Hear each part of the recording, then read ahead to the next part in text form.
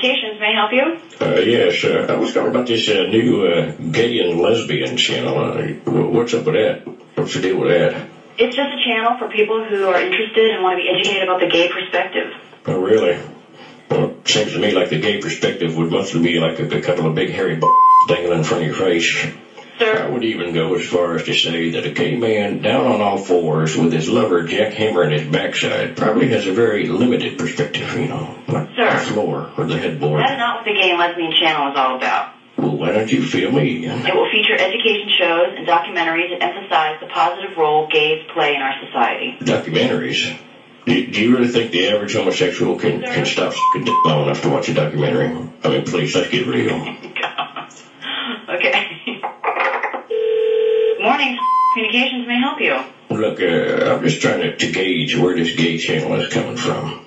I mean, will there be specialty shows like the gay outdoors and stuff like that? That's very possible. That's very realistic, like a couple of queers could sit in a duck blind for 5 hours without having anal sex with each other. Sir, this is not what the gay and lesbian channel is Blow about. on this duck call, boy. Good morning. Communications may help you. Yes, we seem to have been disconnected. Is there going to be news on this gay channel? Sir, I'm really not sure about that yet. Because, you know, I really don't think there's a need for news, sports, and weather from a gay perspective.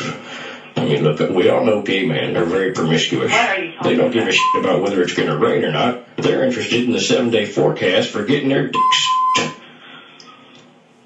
Hello? Hello? Good morning. Communications may help you. Yeah, look, Missy, I've been doing some thinking about this here gay network. Sir, Yes. please, quit calling. What's your name? My name is Ned, and I'm very interested in this gay network. You see, if you're going to do it, you might as well do it right. Are you gay? Ned? My sexuality has absolutely no bearing on the subject. Now, where was I? You know, if you're going to do it, you might as well do it right. You see, I got some good ideas for some all-gay shows. Please quit calling. Like Walker, Texas Rope Ranger. Please. The Bionic Lesbian. This Old Bathhouse. I don't have time for this. Have you ever seen Bob Vita scrubbing an 80-year-old man's I ass? have a phone to answer. Pretty odd. Okay. I got a million of them. Here, check this one out. Instead of rawhide, it's rawhide.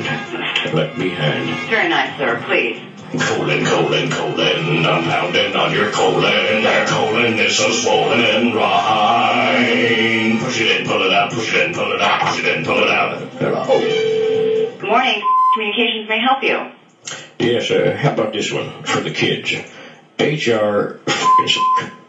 That is disgusting.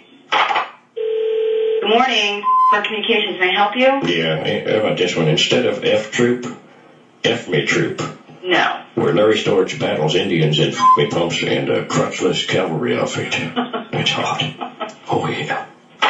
Good morning. Communications may help you. All right, here's a good one. I don't have time for this. Missionary Impossible. Get it? Ned. You gay guys? Missionary Impossible. Sir. Just take yourself to doctor for a second. I'm hanging up now. Good morning. Communications may help you. The of hazard. Bo and Luke a Ned. couple of gay country boys with 12-inch cocks. That is not what the gay and lesbian channel is all about. Yeah. Good morning. Communications. Here's a guaranteed surefire smash hit.